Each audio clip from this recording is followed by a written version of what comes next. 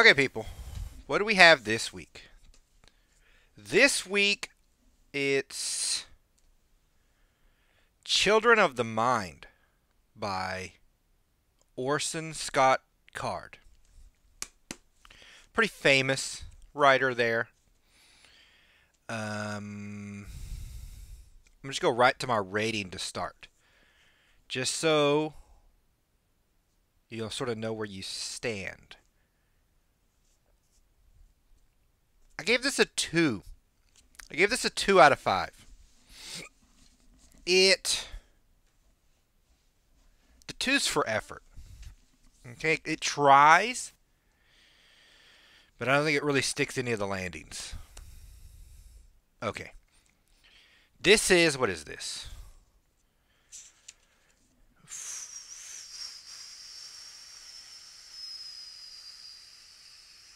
It's like the fourth of like 7, 8 Ender books.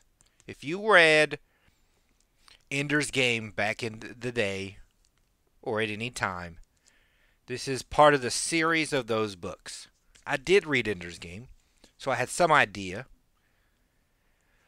But I'm not going to lie, reading this one, when all this in your head is Ender's Game, is like watching the first Fast and Furious, and then coming back for like Fast and Furious 6, where they're like fighting on the moon or something. You know how crazy it got. There's this big change in the environment here in this book. But that's not what kills this book. Okay, so I do know, I have some understanding of the characters, of the world we're dealing with. But I'm going to try and go as if you didn't. Even if you didn't, it explains enough of the back end to catch you up. So if you never read Ender's Game, you just grab this one, you're going to get a 2 out of 5. If you did, if you love Ender's Game, if you're all about the Enderverse, you're going to read this one anyway, right? You're still going to get a 2 out of 5. You're just going to enjoy it more than most people because you're invested. With or without that investment, this book isn't that good.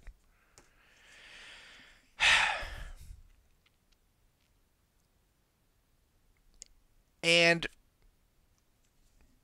I know I'm not reading them in order, right? I know, like, let's say if I read the other 3 books, maybe this one would be better. It wouldn't. But this is something I'm doing on purpose. I get into a habit where I only want to read, like normally back in the day, I'd see Enderverse, and I'd be like, well, I need to get all 7 of these books, and then start reading. And then get through half of the second book and go, this sucks. And then have like 5 more books that I don't want or care about. I'm trying to not do that. So I'm going to read. I will be reading books out of order.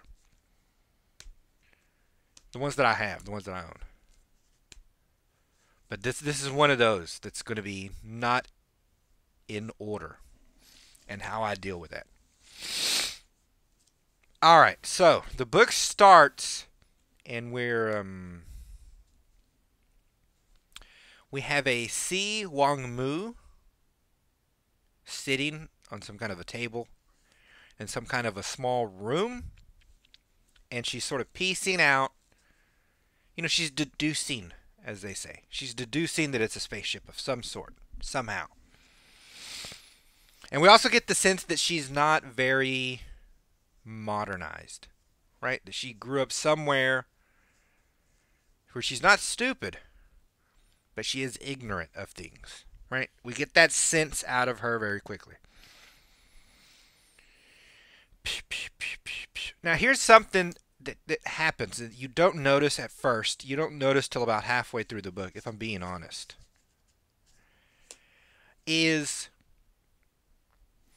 We'll get characters one way, and the narration follows that way, and the character building follows that. So this naive Si Wang Mu, at some point in this book, just flips around, and she's like some with it city girl, kind of, right? So it's like halfway through, Our boy Orson Scott Card got more interested in the argument he's trying to have between his characters than remembering their sort of traits, if that makes sense. It happens throughout the book. It happens to Si Wong Mu. It happens to Jane, the AI, where at one point she's one way and then she just flips it. And she's a different way. Very inconsistent in that. We meet a Peter Wiggin. If I remember right, he's supposed to be Ender's brother. Right?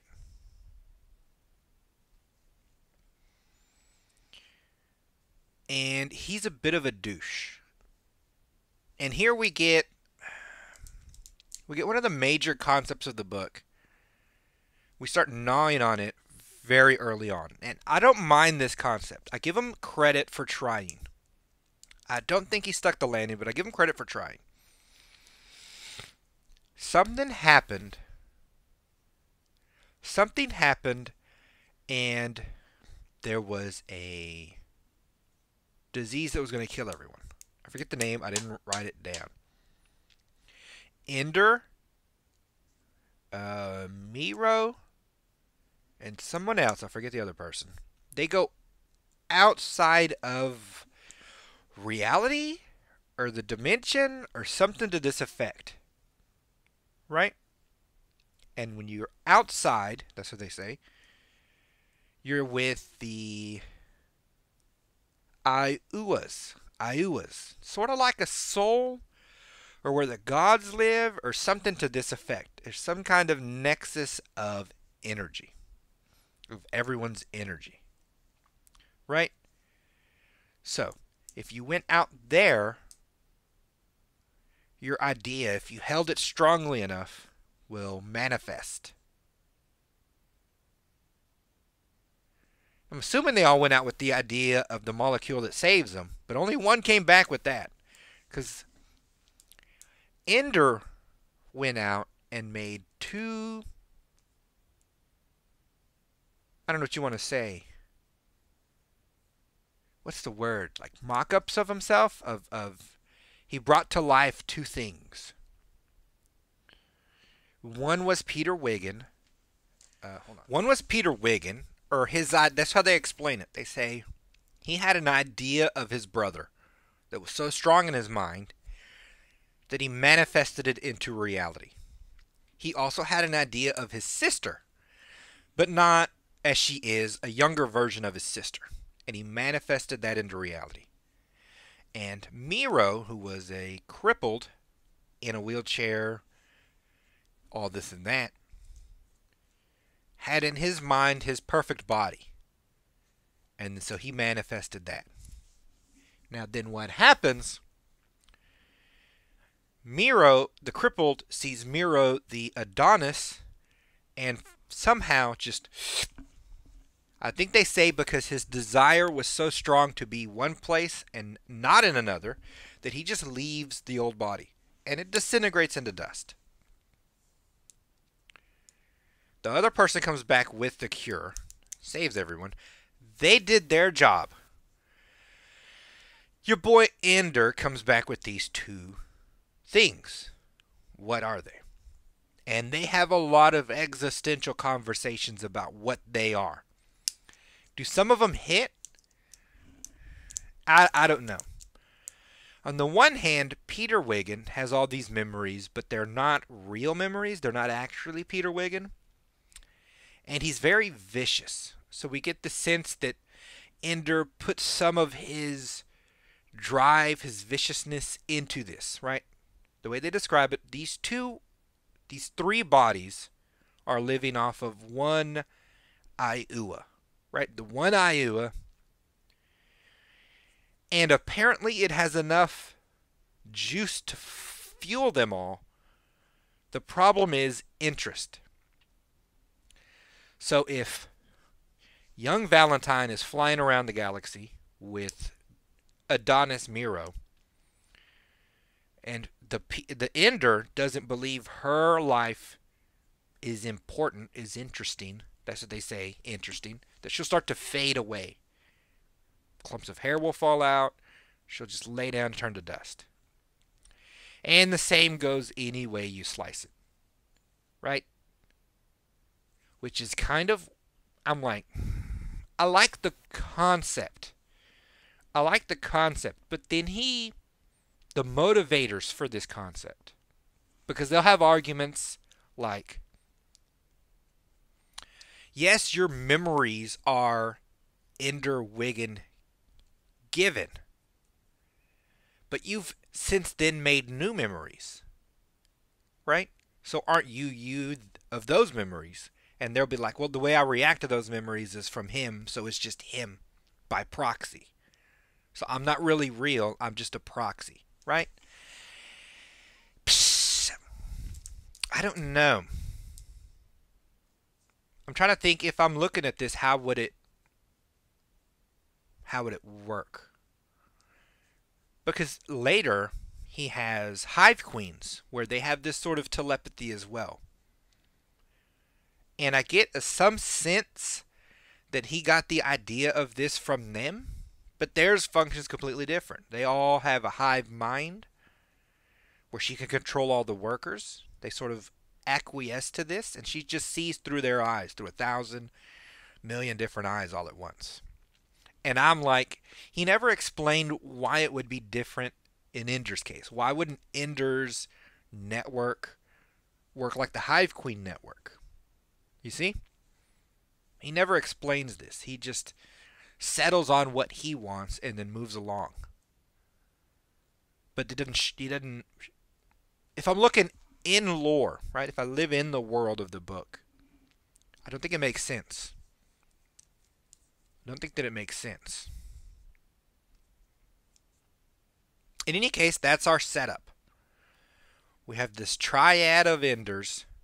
That's how they're describing themselves. I would think at a certain point, even if I made an avatar of myself, if I'm not in direct connection to it, like the Hive Queens, if I'm not making memories or experiencing sensations off of their sensations real time, I don't think I can call that me. I think that those experiences start to make an individual. And he doesn't go into the strength of an individual and its individuality. He constantly ties them back to Ender. I don't think that they would tie. You see? So, but that's what he wants to do. He wants to have that type of philosophical discussion. And he's trying to use his book to move those discussions along. But he doesn't do a good job. He would have been better with maybe just like an essay, just like a philosophical essay of, if we could split our soul or Iua into 3, what would that look like? You know? Kind of like Tolkien does with the appendices, where he could just have 3 philosophers in world philosophizing about these issues. And it could just be 20 pages, 30 pages long, just tacked on to the end, just an appendices of the Enderverse. Have a discussion between a Earth philosopher and a Hive Queen. This kind of thing, right? But he does it, so we have to judge him by what he did. When you bring up these issues, I did another one. Nemesis, Asimov, I think. I have a video down there. He does the same thing, where the point of the book almost isn't the story. It's this subject matter that the author wants to chew through. Now, when you do that, you hide it. You hide it in your story. Otherwise, your reader is just reading an essay that's interrupting a story, which is what happens here. This is the problem. This is why it got such a low rating. You can't hide the essayness of it. We have conversations between people multiple times of just back and forth, of just philosophicalness. But it's not hidden at all. It's not pushing the character. It's not pushing the story. You just stop babble, and then resume. Too herky jerky. It's too herky jerky. Another thing is people keep getting insulted by people's subconscious.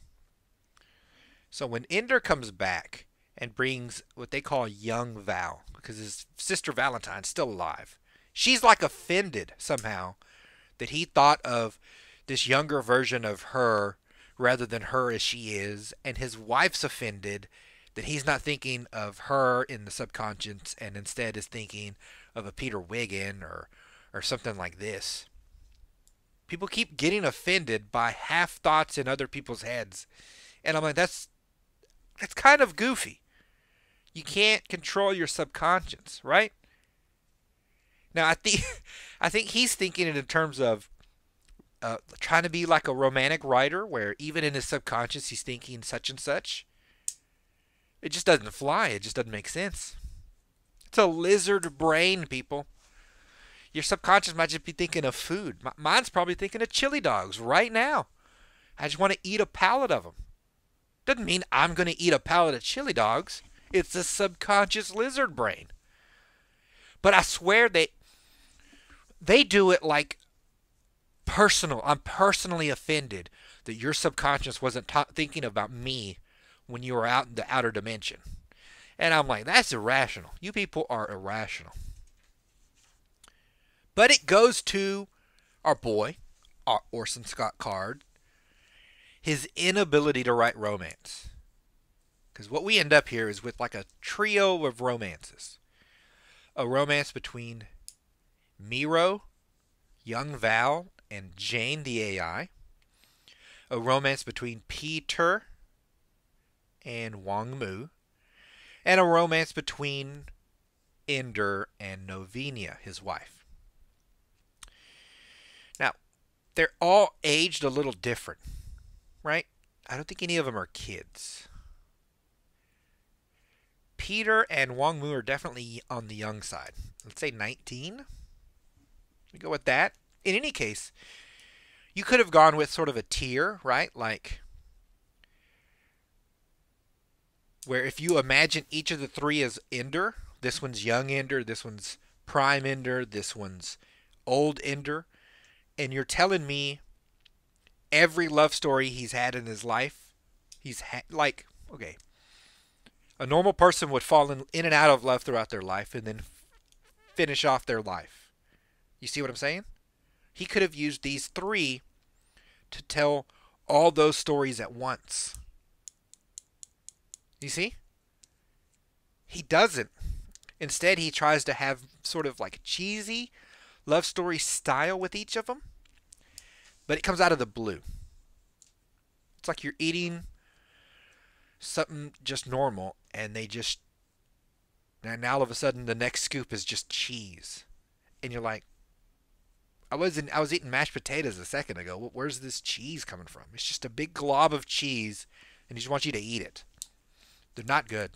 The romance is not good. It doesn't build the way it needs to. It's not given the room to breathe that it needs to have. And he needs it in triplicate. He needs 3 of these love stories to work for you to care. And I'm talking like there's banter, and then someone says something, and they're like the other person's like deeply wounded by it. And I'm like, that wounding shot doesn't feel any different than any of the other shots that were being thrown around here. We went from a normal conversation to you're wounded. It doesn't make sense, right? You got to build a relationship between people somehow. That's what romance writers do. They're able to give you that energy of something between people without just, laying it out for you. In any case, he doesn't. He could have, and he doesn't.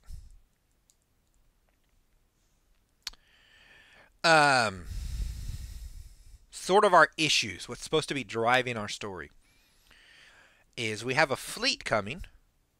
They call it the Lusitania fleet. Where's it heading? To the planet Lusitania. So, apropos name. The Star Congress or whatever got word of this disease on this planet that kills every human, which they've now cured, but somehow they didn't tell Congress. So Congress is like, let's go nuclear, let's go molecular nuclear bomb the planet and completely destroy it so that there's no chance this thing can get back to us. And I'm like, that's a bit extreme. But that's what's happening. And they're in flight, so no one can stop them. Unless we can... Here's what they decide to do. 1. Miro, young Val, and Jane are using Jane's ability to take a ship outside and then back inside in a microsecond. Now, when you go outside and back in, you can go in anywhere you want. So it's instantaneous travel. No time dilation. No waiting through space for years. So they can just, they're zipping around. And what they're doing is finding colonies, habitable worlds, so that we can send hive queens. There's hive queens, there's trees that hang out with piggies. I'm like, I don't know, they're talking trees. And people. They're trying to get as many people colonized in other places from this planet before it blows up. I'm like, that's smart. What I don't understand is why Jane didn't just send out 15,000 probes. Right? You could just and then and you could scan a planet, right? You can go down to a planet and say, sensors say no oxygen, not gonna work. I don't know why we didn't do this. Apparently we need to have Miro and Jane looking at readouts. So that's what they do. On the other side is Peter and Wang Mu, who are supposedly trying to pair up and talk their way through the shady underworld of the Congress to see who's the real power behind the throne, to get them to change their mind about blowing up a planet. It sounds convoluted. And he doesn't land this storyline really either. We make 2 stops, and the second stop is the end. And by the second stop, we've already basically dropped all the espionage-ness we were doing. It's kind of goofy. In any case, they end up succeeding. Congress has changed their mind, not through any of their efforts, but through money. And I'm like, if money could have done it, you show me... Every time they go to a new planet, Jane is like filling up their backstory and giving them money. Right? So you have credits to spend. You have an apartment that looks like you've been there for years. I'm like, why couldn't Jane just throw money around at congressmen and get them to change their mind? Everyone talks through, video call anyway. She could just pretend to be someone else. On the video call, she's an AI computer, and convince them that that's not the right thing, and then load them with credits. Why didn't we just do that? We'd have averted the whole thing. But we don't.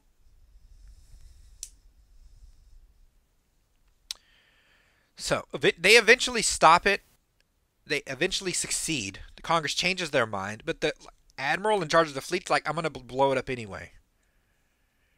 And then they end up just like grabbing the missile out of space, putting it back in the ship, and having like a conversation while they de-arm it. It's kind of silly. And I'm like, you could have just waited till then. Or you could have teleported someone in sooner to have the discussion and stop it from getting launched. I don't know. It's inconsistencies, right? These are inconsistencies. The other problem we have are horrible deadline. Is they voted, they are aware of Jane, but they don't know she's an AI. So they think she's like a virus, so they voted to shut it all down and disconnect the network of all these computers where she lives. And then she was essentially going to die. And I'm sitting here and I'm like, she has faster than light travel. Grab someone from here, teleport them over there, and say, I have faster than light travel if we keep this artificial intelligence alive. So don't turn off the computers. You could have just said that. They don't. Instead, we wait till it all go. Okay, it all goes south. They shut the computers down. She half dies. She ends up living in. All right, hold up. That's what's going to happen. They were like, if we have a body for her to live in, maybe she could live in that and not have to die. Well, Ender has 3 bodies. He doesn't need one of them. And I'm like, well, F the people who were there, right? Because they don't have thoughts. That's what they're trying to do. They're trying to argue to me that their individual thoughts don't count. They just have to want to give up the body from the deepest lizard brain that they have. So, Ender just gets tired of that life, right? That's what they say. The other 2 are leading more interesting lives, so his spirit is leaving this one. It dies, turns to dust. Now we're down to 2 bodies. Miro pretends to hate young Val so that her altruistic self can be self-sacrificing, and so then Ender can then pour all the way into Peter, and then Jane floods into Val's body, and then how she has a body. But it's not big enough to hold her Aiua, so she's using it as well as the network of trees that telepathically talk to the Hive Queen. And between these entities, the trees and Jane's body, Val's body, she can then live. And I'm like, sounds like it should work. Problem. A. Why didn't we just get Jane a Hive Queen body to live in? Right? Now you could say those Hive Queens don't want to give up their Hive Queenness. I'm like, fine. They can just birth a new Hive Queen. Give it to Jane, before we implant all of our ancestral memories into the new one. Give it to Jane. Their culture is fine with this.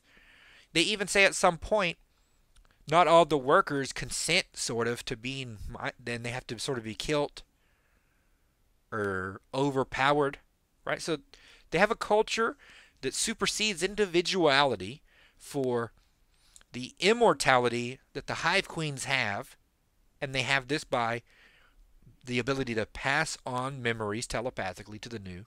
So all the Hive Queens all share their memories, and before they die, they pass on those memories to all the other Hive Queens. I'm like, just have a Hive Queen that's blank. Give it Jane's memories, and then she'll have a million workers to also share her computing power with. Right? And she could have, if she's too big for a Hive Queen, she could have used the trees like she did with young Val's body anyway. Right? We don't do this for reasons. I don't know what those reasons are. Make perfect sense to me.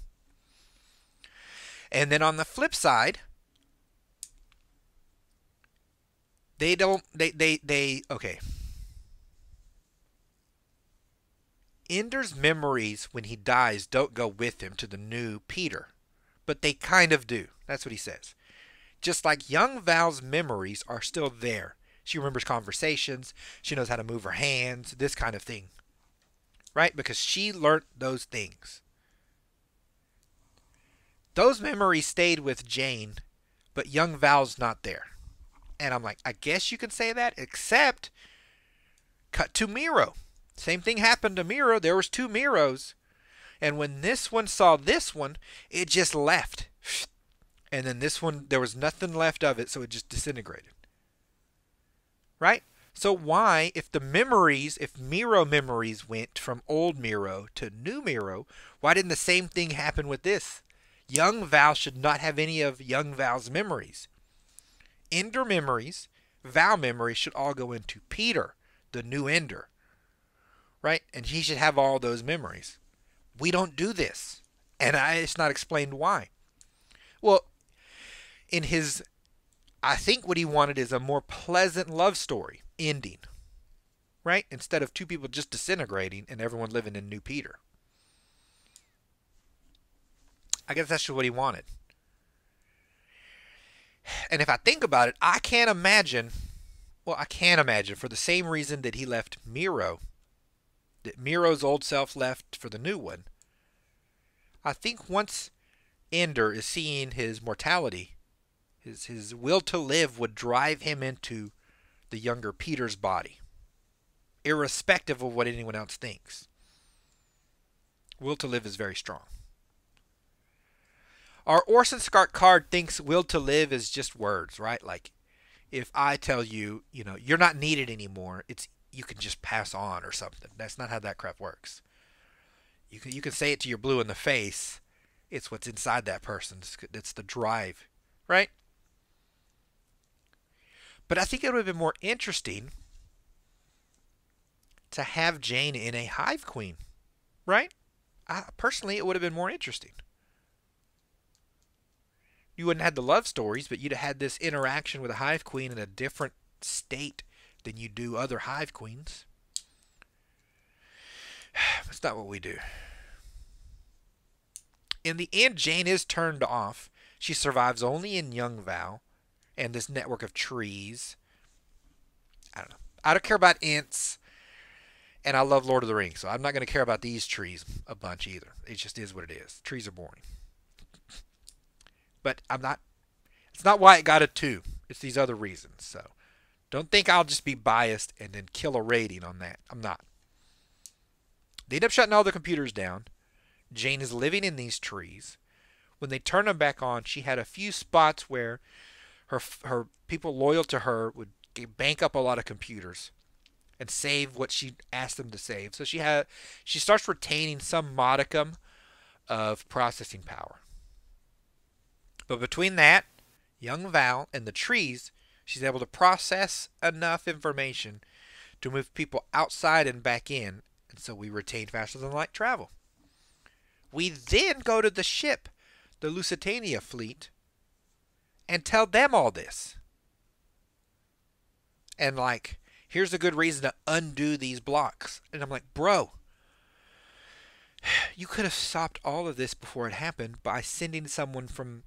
Okay, you grab someone from Lusitania, Ender, or Peter Wiggin, or I don't care who, the mayor, anybody that there's no... And you take them to the fleet. Right to the fleet, and you're like, how'd you catch up with us? Well, we have faster than light travel.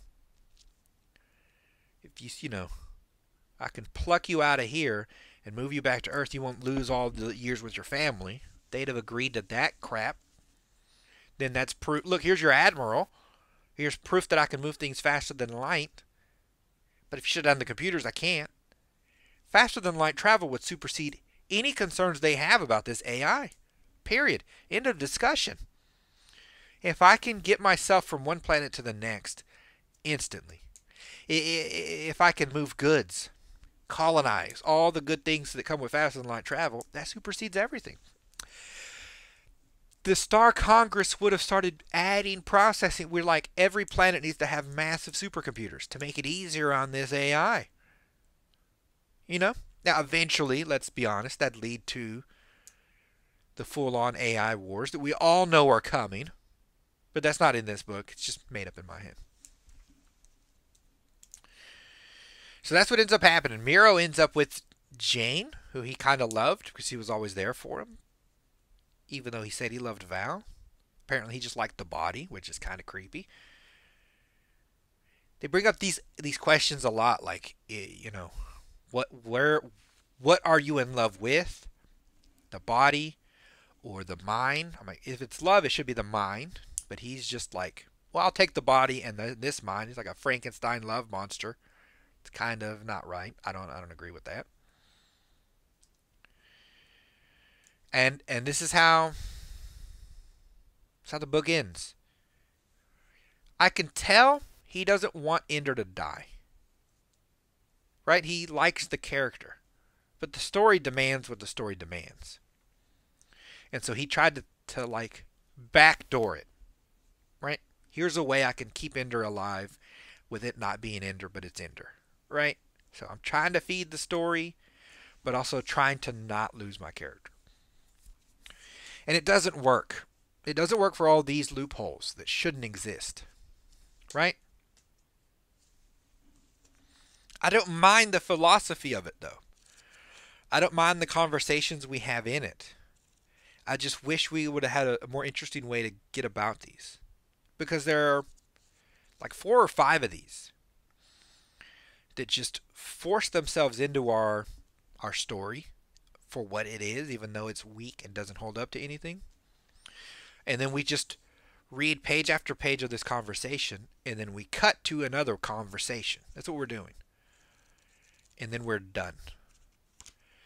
So we could have had more story. I'm still more interested in the world he's built. Philosophy itself doesn't hold up to its own scrutiny. There are massive holes in the book, which shouldn't be there.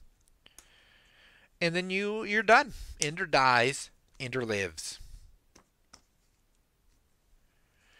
And then I'm like, well, what happens when the Val body dies in like 70 years?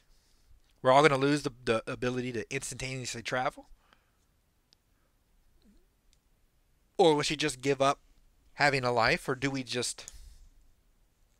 make her a clone body that doesn't have a brain, a soul, so she can just flood it? I think that's what I'd do. Clone bodies with no memories. When this one dies, she can just grab another one. And they're going to be on every planet so that we have redundancies. And every planet we find and every starship we find will have as much computing power as we can shove on it for Jane to use to move us around.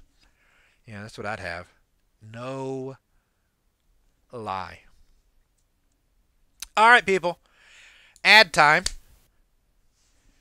Go buy my books. I gotta say, my books are better than this book. I'm not gonna lie. My books are better than this one. No offense, Orson Scott Card. Not a great book.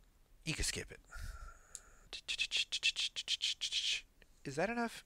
Is this enough time for ads? Yeah, I mean, I told you to buy. No, this one went well. I mean, it's an easy read. It didn't take long. I'm going to use the free time I have to read some of these fat boys. And everything's going on schedule right now. So all is looking good. Thank you all for tuning in. And I'll see you next week.